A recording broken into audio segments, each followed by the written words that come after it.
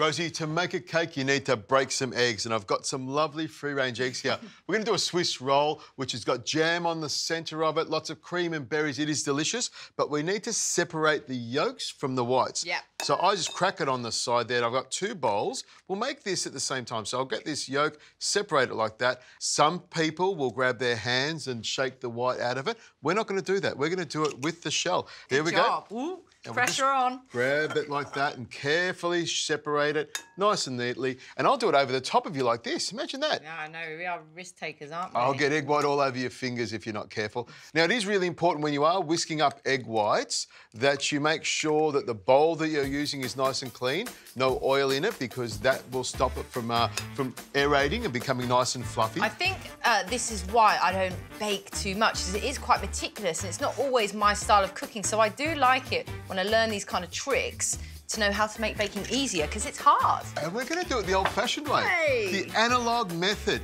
I've got a whisk and you've got a whisk. You've got the yolks there. And to those yolks, I'll add some caster sugar and you'll mix it around nice and carefully. A little trick with the sugar and yolks, you don't put the sugar and yolks together until you're ready to mix it around.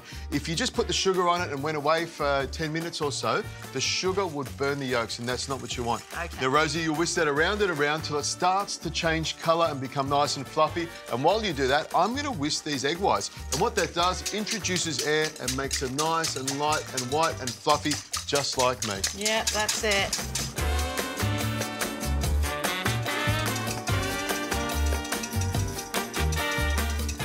Here we go. Oh, goodness. The old analogue method. Now, give it a tap like that, and then we're ready to go. I'm going to put the whites there and get them out of the way. And this one here, you keep hold of that whisk, Rosie, because we're going to get everything else into it. Now, I'm using self-raising flour. This is beautiful self-raising flour. And to make it even more fluffy, I just sift it through this strainer here. So I'll put a cup of self-raising flour in there. That's what'll make it nice and fluffy and So you're light. aerating it. Exactly. Yep. And sometimes in the packet, it might have a little lump or so. By just tapping it on a little strainer like this, we make sure that it becomes nice and airy. So Fold mix that through, mix that through. While you're doing that, I've also got some butter that's melted. That'll make it even more luscious. And make sure you get it all off the sides there as well, Rosie.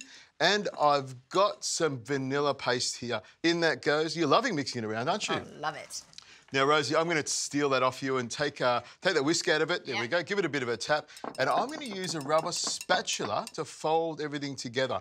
And the rubber spatula is great for wiping down the sides and just mix it all through.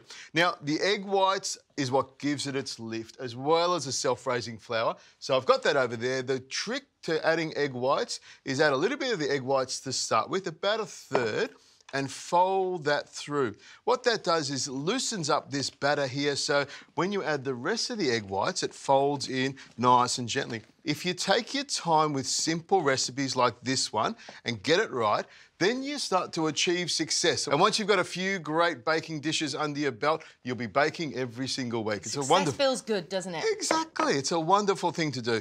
Now, fold that last bit of egg white through there, and it's a matter of making sure all of that egg white gets mixed into the mixture without knocking the air out of it. Turn it round like this and round like that, and I reckon we've got it mixed in beautifully. We do need to have a little taste of it. I'll trust you on that one. Oh, delicious. I'm waiting for the main event. Exactly, and I'll grab the bowl like this and pour it straight out onto a lined tray. Make sure you've got that baking paper on there.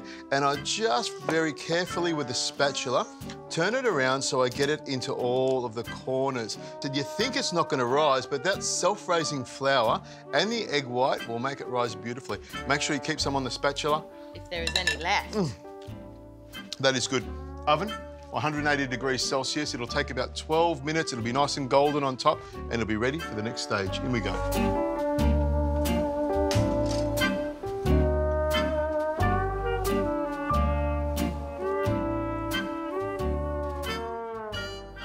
Rosie, it's out of the oven, and I've let it cool down for just a few minutes. A little bit of icing sugar on the top there, and I'll show you why I do that. Spread it around, pop that there like that.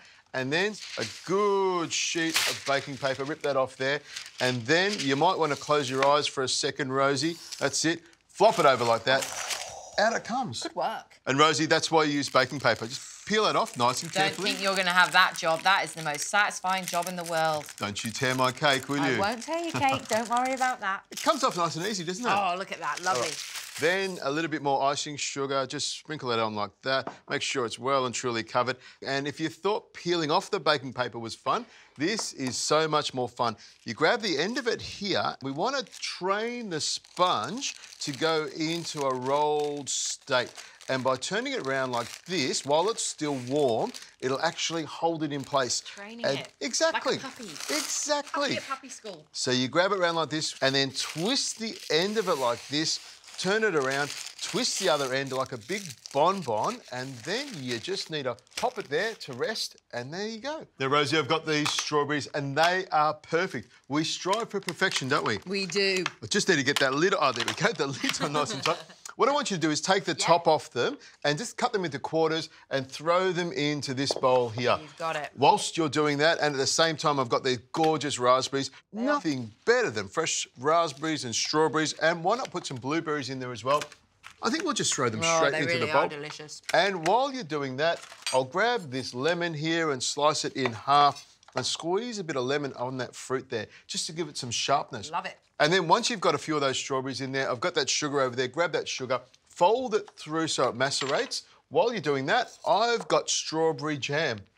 It's like a strawberry bonanza, isn't it? It really is. Now, do you want all this sugar? Oh, go on. Oh. Go on. Put it all in. And I'll put some brandy in there as well to make it even more delicious. You stir that around and I'll stir this jam around with the brandy. Gives it a great flavour and also helps it to spread nice and evenly. It's highly recommended that you put plenty of brandy in there because that's what this is about. Now, let me move that out of the way. We're going to unfold this Swiss roll now and just carefully pop it down like that. Oh, it trained well, didn't it? It's sitting beautifully. Yeah. Now, we're going to make it really delicious by grabbing this jam and pouring that over the top there. And the brandy infuses in with the sponge and the vanilla. Delightful. And all that icing, spread it around with the back of a spoon so it goes together lovely. Look at that. This is a very typically British thing, so this is fit for the Queen, I think, this one. Oh, by the time we finish this, that's if she gets close to it, because I reckon we're going to eat the whole thing. There'll be nothing left for her. I think she loves a bit of brandy, so... Oh, I hope so. And I've got some cream goes on here. I'm using some double cream. Look how thick it is. I know. I'm having trouble spreading it out like this. If you're going to do it well. That's the thing, isn't it? Exactly. Yeah. And I'll spread this out nice and evenly.